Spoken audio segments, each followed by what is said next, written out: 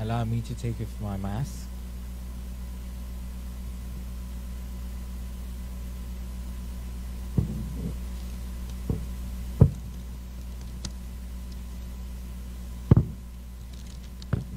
Good evening, ladies and gentlemen.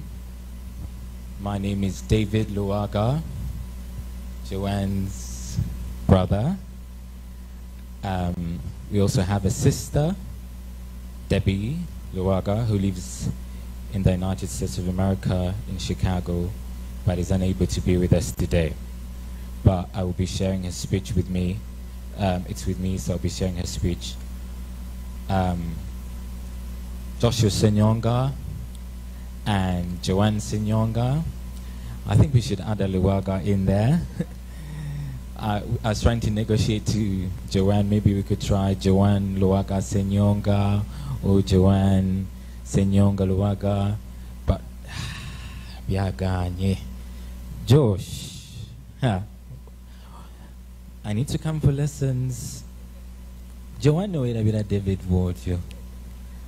But anyway, Joshua and Joanne Senyonga, Her Royal Highness the Navigator, the Princess Katrina, Pastors Jackson and Eve Senyonga, Bishop Godfrey Luwaga, Pastor Sylvia Luwaga, pastors, bishops, all protocol observed, ladies and gentlemen, a very good evening.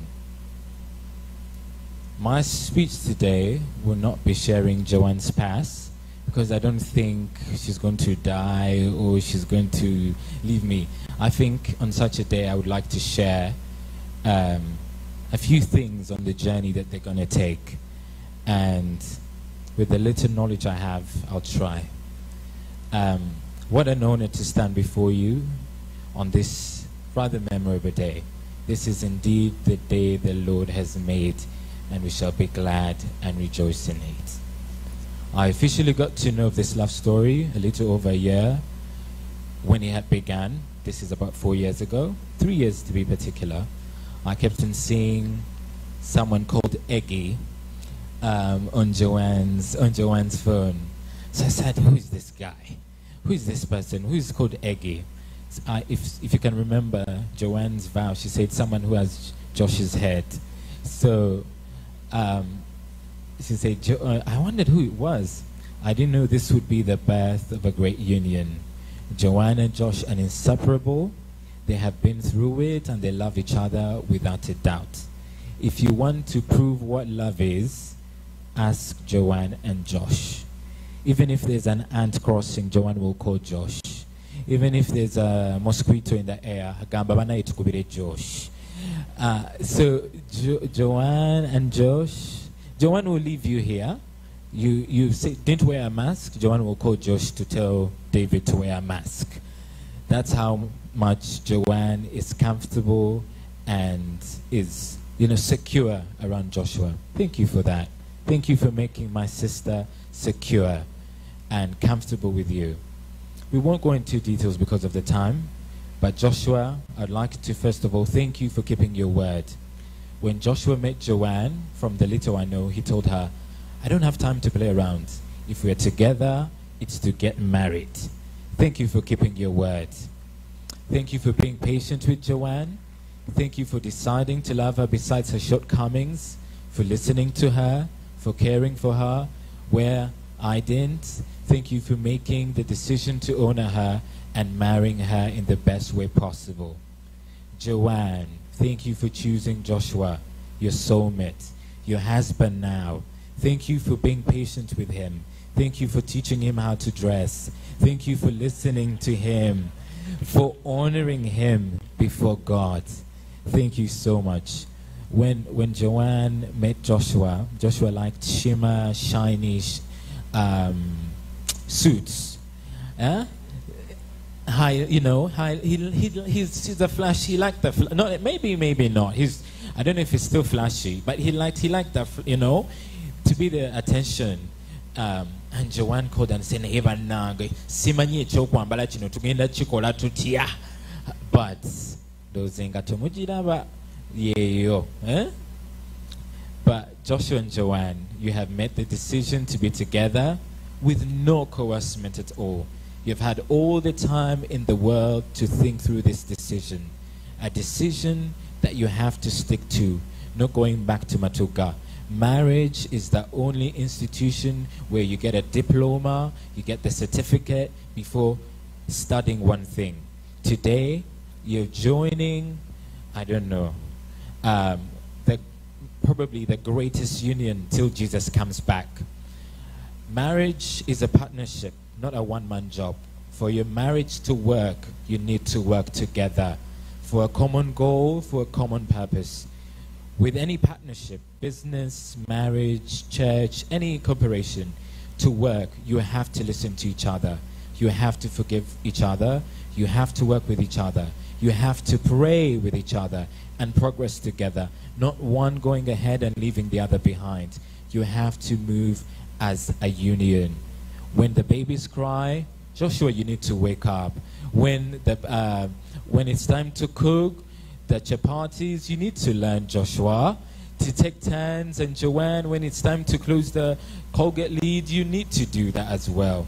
Be a team. You have not hired, Joshua, you have not hired a maid. You have married a wife. Your marriage will be easier for you if you both understand your responsibilities. If Josh, you understand your responsibility as a man in your marriage, and Joanne, you understand your responsibility as a woman, your partnership is going to be excellent. When God created mankind, he devised methods in which he can bless them. And when Joshua, you have received a new portal for God's blessing.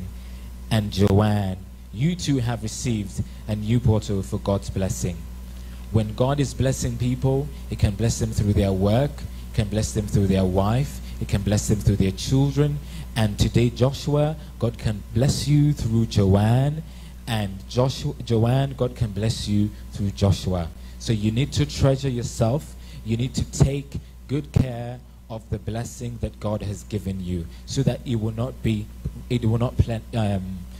fade, but it will last forever. How you can maintain the blessing is at your discretion. You have to remain faithful to your word, and you can read this in 1 Peter chapter 3, verses 7.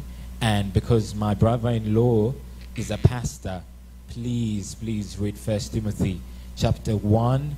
1 Timothy 3. You understand the role as an overseer in your family. While we grow, our parents try their best to groom us. Mrs. Luwaga will always sit us down and tell us. And she would every day, early in the morning, 6 a.m., and to say, come and listen to what I have to say. Today, Joshua is from a different background. Joanne is from a different background with different home trainings, but you have become one with love in the middle. This comes patience, consistency, love, everything that comes along that can help you endure any challenge. And the challenges that come with you, only the Holy Spirit can teach you to work this marriage. It's not a shoe that one size fits all.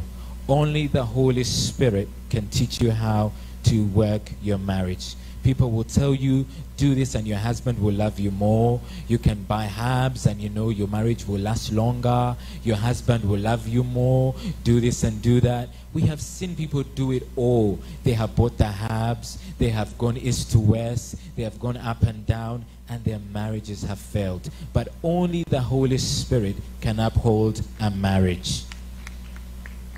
And what happened to others will not happen to you if you allow the Holy Spirit to work within you and through you. When people speak, they tend to tell women, do this and do that. And they tell us, the men, very little to know about marriage. I'm not married, but the little I know about society is that everybody needs virtue. Be humble, be willing to learn, be willing to correct each other, learn from your mistakes. Don't be quick to anger. Love is a decision. Much as you choose to hate, you can choose to love. Love your imperfections, complement each other, work as a team. You have been joined together to perfect each other. Where Josh can, Joanne, you can. Where one can't be, the other can. Be present. keep the fire burning. This love of dancing together, we want to come back 20, 30 years later, and that fire is still burning. Most importantly, have accountability. A man and a woman without accountability is like a blind ship without direction. Get mentors. Get people to correct you genuinely and pour into your lives. People that have walked the journey successfully that you're embarking on.